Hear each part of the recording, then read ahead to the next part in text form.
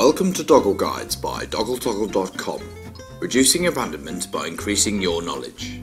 In this video, we will be talking about the Tibetan Mastiff, which is categorised by the Kennel Club as a working dog.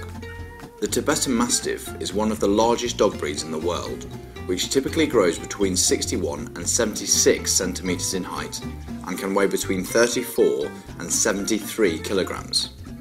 In addition to their large size, Tibetan Mastiffs have several defining features, including their forward dropping ears, muscular necks and a fluffy tail that curls over their back.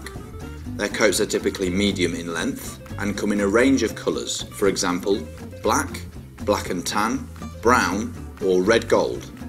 All dogs are happiest when they have space to roam, but the Tibetan Mastiff is generally suitable for both rural and city living, providing they get the recommended amount of exercise, which is between 1 and 2 hours per day every day. They can be known to shed and will typically require grooming a few times a week. Appetite-wise, Tibetan Mastiffs will consume between 1,500 and 2,800 calories of high-quality dog food per day. This can vary and depend on their size, age and metabolism. They can be susceptible to a couple of health issues, for example hip dysplasia and hypothyroidism. On average, Tibetan Mastiffs generally live between 10 and 14 years, but of course their lifespan will be subject to their health, lifestyle and well-being.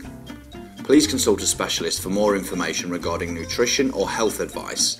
Check out Doggletoggle.com today to find a local expert or vet in your area. Whilst all dogs have their own personalities, the Tibetan Mastiff is protective, affectionate and independent. They can be known for their excessive barking, so be sure that this is something you can tolerate. They can sometimes have issues socialising with other dogs, so remember that all dogs require a healthy amount of socialisation, especially in their younger years. Tibetan Mastiffs can be fairly difficult to train, although this may depend on your personal experience training dogs and will always require time, effort and patience. Like all dogs, Tibetan Mastiffs can be expensive, so it's important to really consider your personal finances before making a commitment.